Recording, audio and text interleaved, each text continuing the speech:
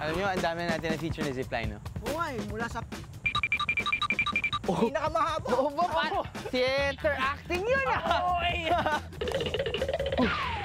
Hanggang sa pinakamataas. Okay, ha? Parang sa'yo na totoo yung acting nyo. Arellano full of acting, bro. Hindi, pero pare, meron tayong feature ngayon na kakaibang zipline. Ha? Paano yan? Hindi lang diretso. Pare, may mga kurba. May twists and turns. Imagine nyo, zipline na nga, roller coaster pa! Yun! Doon! Iingat ang ganon!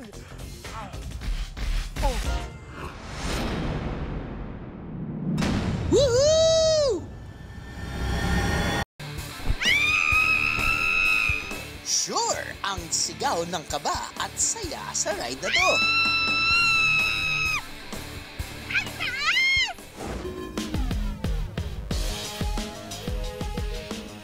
Popular na extreme fun ang paborito nating zipline. At pagdating sa zipline experience, mayaman ako yan. Hihihi! Kung adrenaline rush ang hanap-hanap nyo, siguradong hinding-hindi kayo magpapaawat sa classic ride na roller coaster. Pero paano kaya kung pagsamahin natin ang bilis ng zipline at excitement ng roller coaster? Introducing the Roller Coaster Zipline. May taas na 12 metros sa starting point ng roller coaster zipline at may haba ito ng 180 meters.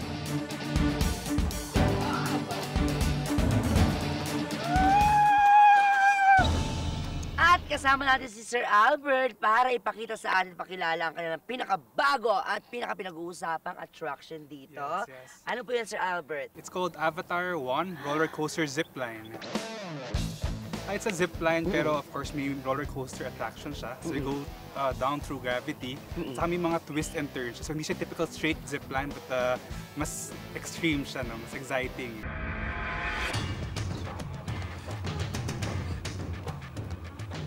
Kung mas mataas ang lokasyon ng roller coaster zipline, mas mataas ang potential energy nito. So yung potential energy na yon, natatransform siya unti-unti into kinetic energy. Na kung saan, sa iba't ibang bahagi ng roller coaster zipline, siya ay gumagalaw kahit may humps pa siya. Hindi gumagamit ang motor or kuryente ang roller coaster zipline. Umaasa lamang daw ito sa gravity. Ang gravity, hinihila niya pababa yung roller coaster zipline. So bumababa ang potential energy. Ang potential energy na nawawala ay nako-convert patungo sa kinetic energy. Kaya siya gumagalaw. Sir Albert, ano naman po yung mga safety precautions pag sumakay ka dyan sa roller coaster zipline? Roller coaster zipline, safe naman siya kasi naka-harness ka, no? Pero of course, hindi lang pwedeng sobrang gulo, no? Na mag-stance ka, mag-tumbling or ano. But generally, sa upo ka lang and to go safe, no? The ride will be safe for everyone. What are we waiting for? Nako, para mas maging kota ang summer, eto na.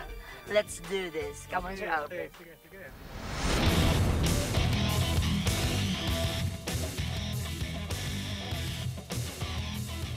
Mapamacho man? O mapagirl ang tipo? Siguradong mapapatili raw sa roller coaster zipline.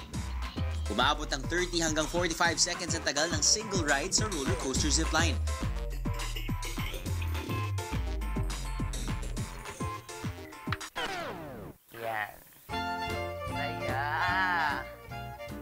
Ito, habang umakit tayo, naramdaman mo ng safe na pagkakakonstruct nito. So what more? Sa kanilang zipline. Let's go.